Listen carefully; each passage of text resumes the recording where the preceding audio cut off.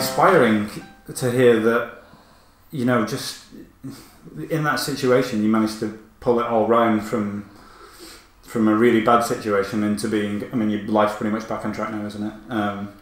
And you're doing well for yourself. I always take inspiration from anyone who's been in like an incredibly difficult situation like yours, and has managed to just get through it, to just get past it, and to just survive it. Yeah. So I think it's incredibly inspirational. So was it quite a quick turnaround? Would you say then, or would you say that you came to that decision about, you know, living as best as you could, and that sort of change in your mind about how you view the world and how you value the world, was it quite quick or was it progressively? It was progressive, because my first year I was pining for my old lifestyle back. Oh, really? So I feel that I did the right amount of time for me, like you mentioned earlier. Yeah. I had to have that party animal, you know, crushed out of me, basically. Really? By the judicial system. And then this journey of self-discovery, self-education was what built this foundation for me to establish my present, you know, what I'm doing now on. Yeah. Wow. I mean, I think my turnaround, it felt like it was very quick. There was a period of me like coming to terms with what had happened, basically. Because it takes a bit of time. There's a shock to your system, isn't there? When you first you go through shock, and it's just like, what's happening?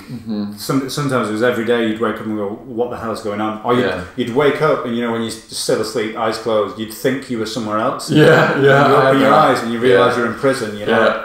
Here we go again. So there was a period for me certainly where I was just adjusting and trying to think, right, is this my life now? You know, what's happening and what can I make of this, if anything at all? Yeah. And then, it was probably a few weeks where I suddenly just got this positive feeling like, no, I can survive this, and maybe I'll be better at the end of it, or I can try and be better. And ultimately, I think that's all that anyone can really do in life is you make a decision, you deal with the consequences of it, and then if you can try to aim to improve yourself and overcome any problems that cause that initial mistake, then I don't know what anyone else would want. I still feel like quite guilty because it was friends of mine and stuff for my particular offence. But I keep thinking, well, if they could see me now, I hope they'd at least be appreciative of the fact that I'm trying to be a better person. That's the thing, you can't change your past. Yeah. The most you can do is take responsibility for your crimes, acknowledge that you've done wrong, learn from the mistake, and then karmically just do the best you can in the future to balance out the harm that you've done in the past. Yeah. That's what I learned.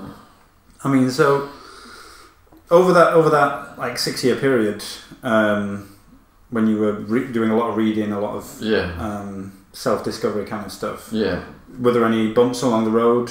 Oh God, yeah. I had a cellmate in.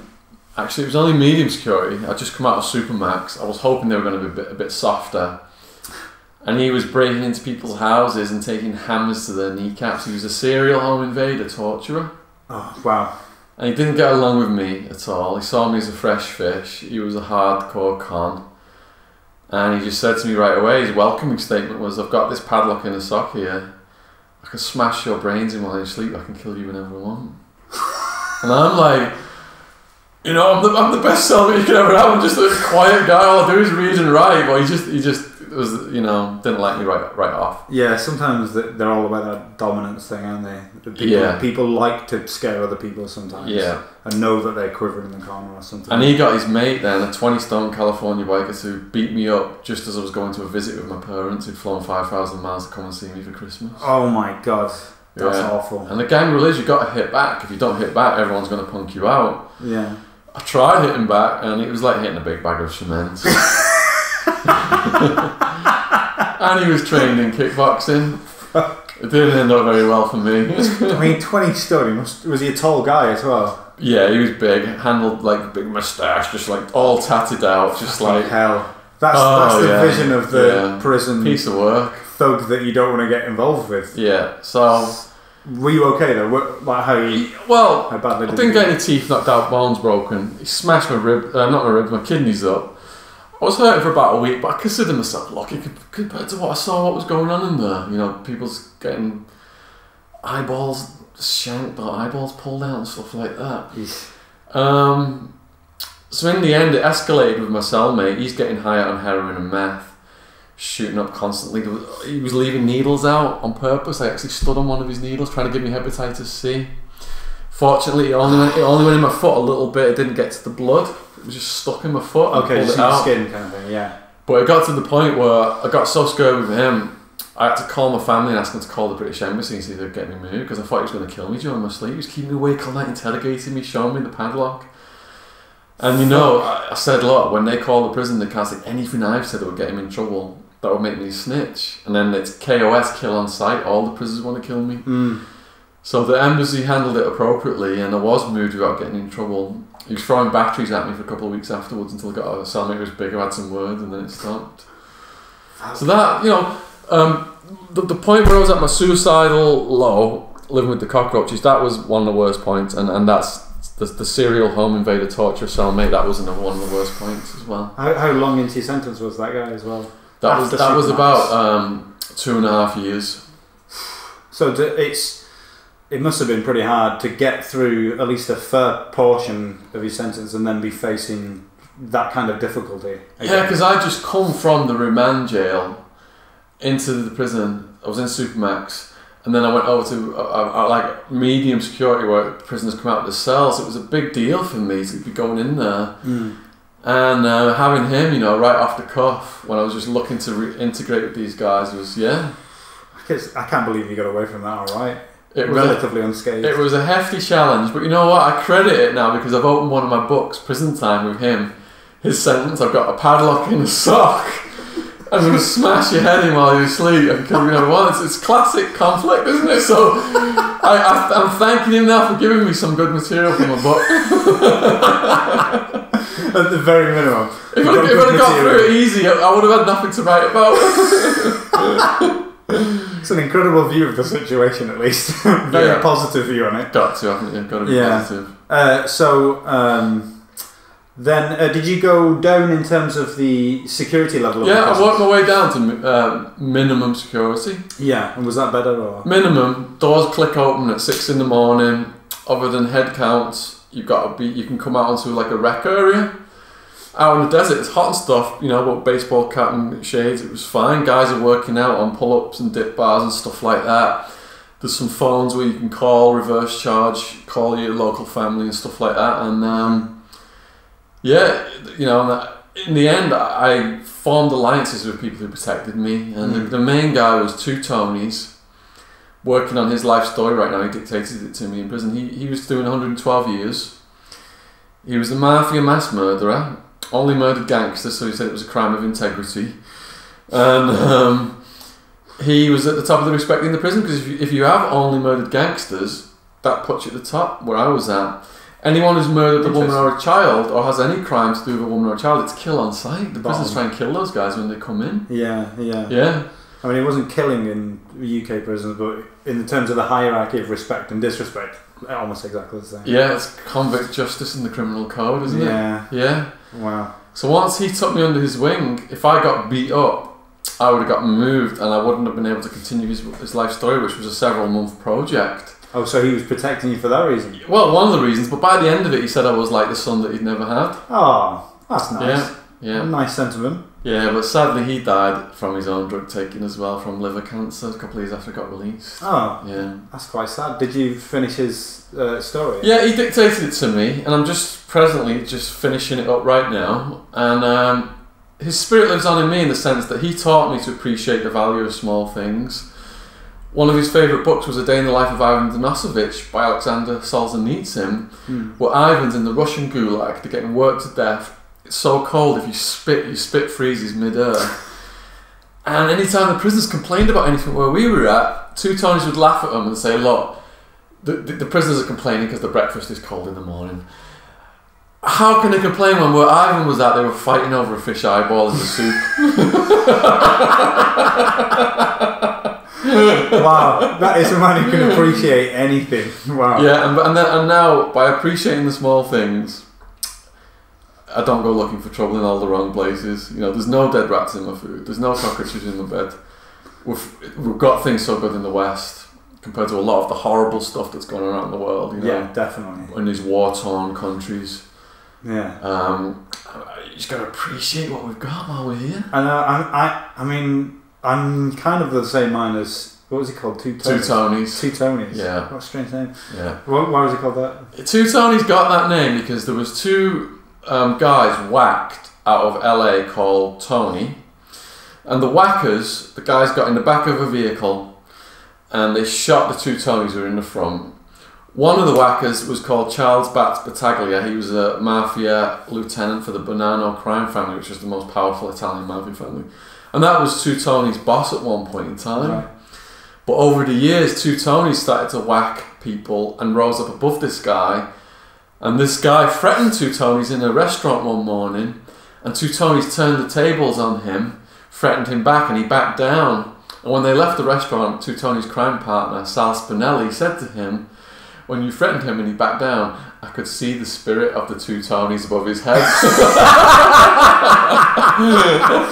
That's brilliant. So it's like the Two Tonys were embodied in him. Yeah. Oh, that's genius. Yeah. I like that for the reason that's what he was called. I kind of agree with him on the little things, appreciating little things, because one of the mantras that I learned when I was inside was try to think of 3 things that you appreciate every day. Yeah. And it was something that really pulled me out of like a mental slump, where even if you appreciate just someone saying hello in the morning, you think, oh, that's nice, they didn't need to say that was nice of them. And I got some warm food today, that's nice. Yeah. And, you know, you get to have a visit or anything like that, and I just started appreciating 3 things a day. Just every time before I went to sleep, I'd think over the day and go, oh, that was nice, that was nice. And that brings your mind into the present, you focus on something positive, and you're not worrying about what might happen in the future or hooked into the past, which is what a lot of us spend our time doing. Exactly, yeah. You obsess about the mistakes that you've made in the past and about past glories that you've had that you can't get anymore. Yeah. Rather than focus on the present and the future. Yeah.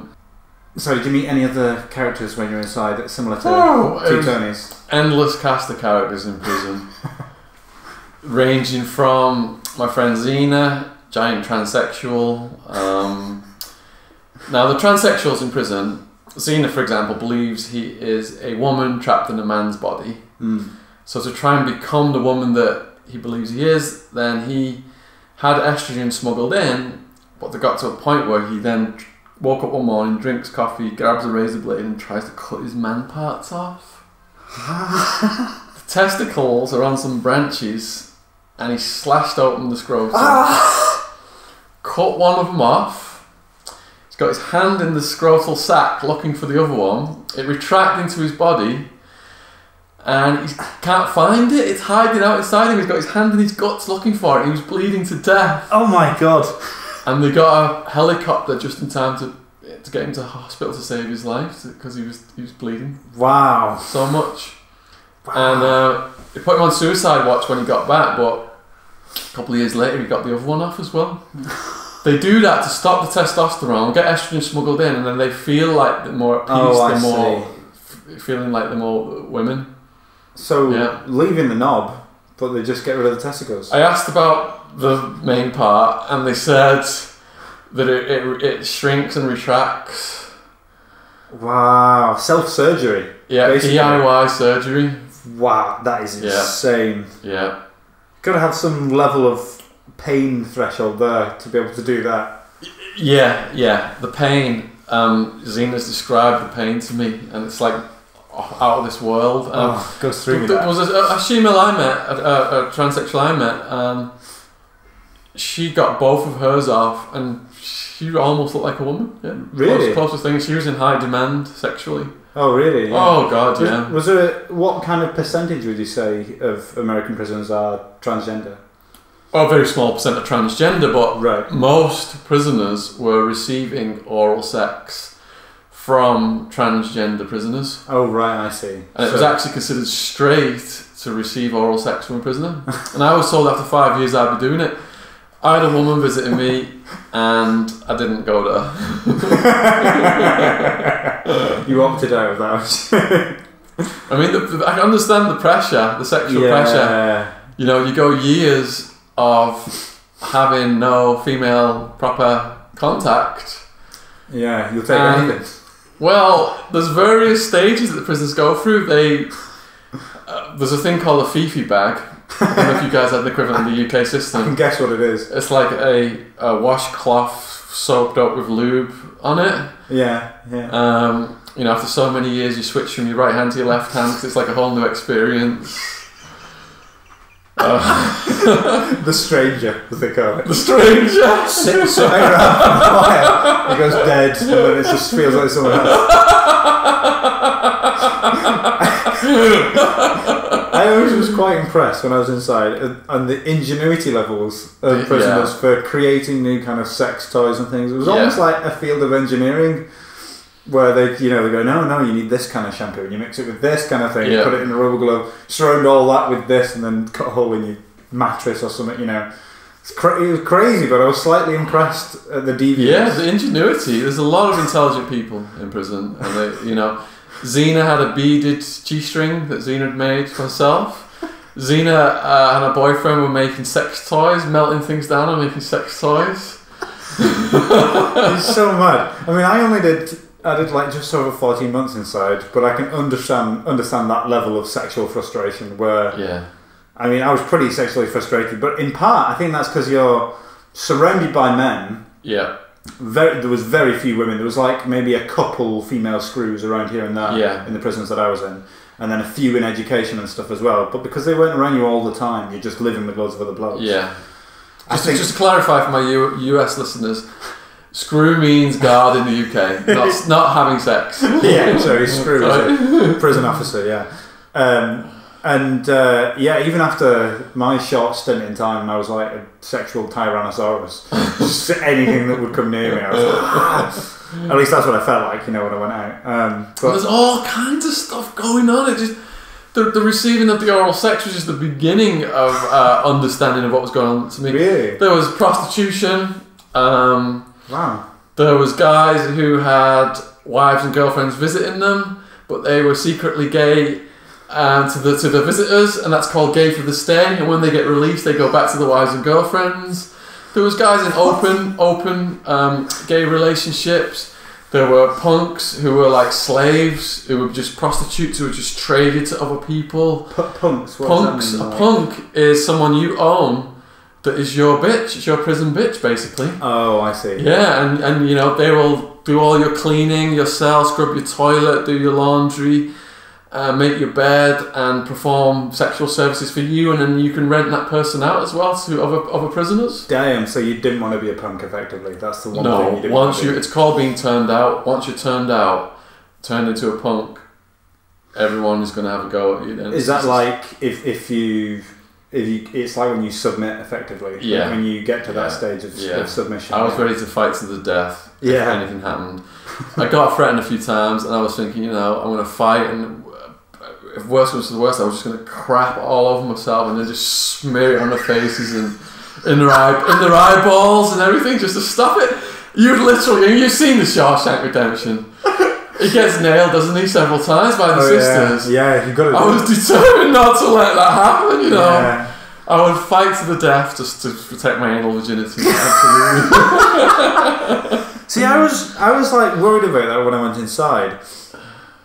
And I think after maybe 6 months or something of being in, I was like, I heard rumours of it here and there, but it was all kept very, very under wraps. So anything that I did hear, it was like hard to confirm anything. And there was a few guys who were like prolific for that kind of stuff. But as long as I avoided those kind of people, I seemed to be okay. So I thought, maybe it won't be a problem. And luckily for me, it wasn't. Did anyone try and coerce you? Because what I noticed was there was probably more coercion, especially of young people. Like people would get people in debt and then say, you pay this debt back by doing this. Yeah. People tried to do that a lot. Yeah. Like, well, I'll just lend you, you know, two lots of tobacco or something. I'll just, have the shirt. It's fine. You know, you can just owe me. Yeah. And I was just like, no, I'm fine. Yeah. I thought when I first went in, I just went in the clothes I was on. Because I got hit by that car though. Right. All my jeans were ripped and everything, all dirty and all torn and stuff. Yeah. So I just thought, oh fuck it, I can just survive in any, as long as I can just eat and sleep. Yeah. Just a little bit. I'm just going to try and survive on the bare minimum. I just didn't care. Yeah. So I'll just stink the entire time. I don't give a fuck. But then after a while, I'd learned that was kind of a thing that you had to do. Like, you couldn't smell because then the person you were with in a pad would beat the shit out of you. Yeah, hygiene is one of the gang rules. Yeah. But prison rape was so prevalent where I was at, they had what's called a rape class, whereby you had to go and watch videos with the guards about what to do if someone's raped and how to avoid it, not take sweets off predators and all this stuff. And then if someone is raped, you got to report it to the guards, and then we said to the guards, look, if you report anything, you're a snitch. Kill on sight for snitches. Yeah. And right after the rape class I attended, a mentally ill prisoner was then gang raped and no one reported a thing. Yeah. So you could have gone and told them effectively that class does nothing. It maybe educates people a little bit, but it doesn't help in the real situation. No, all the classes they were doing were just token. Yeah. That's just so they can tick all the boxes to say that they've done that. Yeah, exactly. And there's a contract behind it. Someone's making some money off it somewhere. Yeah, exactly. Yeah.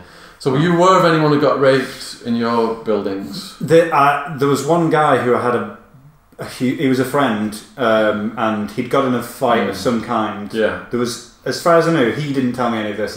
I went and researched it and tried and investigate myself. Yeah. And he was in some debt with some problems, so some guy had been beaten on him a few times to get this money back. Yeah. And then he was a really lively guy, and then for a month period he said almost nothing at all to anyone. Yeah. So I was suspicious of that. Yeah. But I couldn't find out, like, narrow it down to anything less than a dozen people. Yeah. Like who he might be associated with. But I had suspicions, but no, I never got confirmation of anything. I kind of think that must have been what happened, because he didn't get beaten up that much. Yeah. He got beaten a little bit. He had like a black eye, but it seemed more like it was psychological than anything else. So other than that, nothing though really. Because Zena got gang raped when he came in, and he was big. He was weightlifting, and he was debt collecting for the Aryan Brotherhood, and they turned against him, and they gang raped him multiple times. Shoved a broomstick in his behind. Gang raped him while he was unconscious, and I said to him, well, how do you know if they were raping you if you were unconscious? And his response was, when I went to the toilet afterwards, I could tell by what came out. And the way he ended up stopping it was he was studying anatomy, and he basically said to the gang, I don't care if I'll ever die anymore. And the next 2 times they attacked him, the first member to grab him, he plucked their eyeball out, so it was dangling from the optic nerve. Like hanging out here? Hanging out there, and it does not go back in, and it's never normal again. I'm sorry, it does go back in, but it's never normal again. I see, yeah. Yeah, messes your vision up, messes your eyeball up. Yeah, and I didn't believe you could possibly do that. But now I do karate now. It's called a chicken beak strike, where you just like that. And it kind of makes sense. I can imagine that. Pops the eye out very, very rapidly. He also had a friend who was gang raped, and they took a light bulb, shoved it in his backside, and smashed it while it was in there. And another one who was gang raped and decapitated. Fuck. They took a shovel from the work crew, held him down, and cut his head off with it. And then they positioned the head in an area of the prison where the rival gangs would see it to make the point they were the baddest gang. Wow, that is ridiculous. Yeah. It's crazy, like, just some of them other points you were making. I often think, like, how did people survive that? Like, how have they lived through that? 'Cause it's like it's so on the edge of being like a fatal injury. I mean, they're all potentially fatal injuries. Yeah. Obviously, decapitation. Yeah. But I'm just like, I'm so shocked that like people can go through that and live past it, you know. Well, when you look in Zena's face, you can just see in Zena's eyes the horrific things that Zena's experienced. Yeah, it's just written all over her face. Wow, some things you can't unlive or forget, I guess. But so you've been through quite a lot of different situations and prisons, and you write about it a little bit now. That's kind of how we met. So tell us a little bit about what you're up to now. What you never set out to be a writer. In the jail where the guards were routinely murdering the prisoners, including mentally ill prisoners, I said to a guard, how does the jail get away with all this, the human rights violations? And the guard said to me, the world has got no idea what's going on in here. So, reflecting on the harm I'd done, putting people on the road of drug use, believing karma, couldn't change my past, so I resolved to go out and share my story with people. Yeah. And now I'm probably going to do about 150 talks at schools across the country this academic year. It's probably spoke to 100,000 students over a 5-year period, and I get all this feedback from the students, especially on Twitter. Yeah. If you go on my Twitter feed, Shaun Attwood, and look at the favourites, it's just all live feedback coming in from the students. Oh, that's good. And they don't listen to the parents and the teachers, but because I've been through it, you know, and they say, look, we thought drugs was cool, but now we can see what that leads to. Even get parents requesting to meet me, say stuff like, look, if we can get a grunt off our kid when he got out of school, but wouldn't show up about your talk, and it was the first time we could sit down and talk to him about drugs. Oh, that's good. Yeah, so, you know, it's balancing out what I did, hopefully, and trying to influence these young people. Yeah, well, you're doing something positive. It's a standalone event. You're doing something positive. Yeah. And I mean, it's a testament to it being positive if you're getting loads of positive feedback and you're still doing the talks. That's what keeps me motivated to do it. If they didn't react, if there wasn't any feedback, I'd just stop doing it. Yeah. Very attention seeking. You need to be kind of constant to feel that I'm doing good. Well, thank you so much for talking to me. Cheers, thanks for your time. Yeah, appreciate it. Keep doing what you're doing as well, man. Cheers. Thank you. Subscribe to our channels.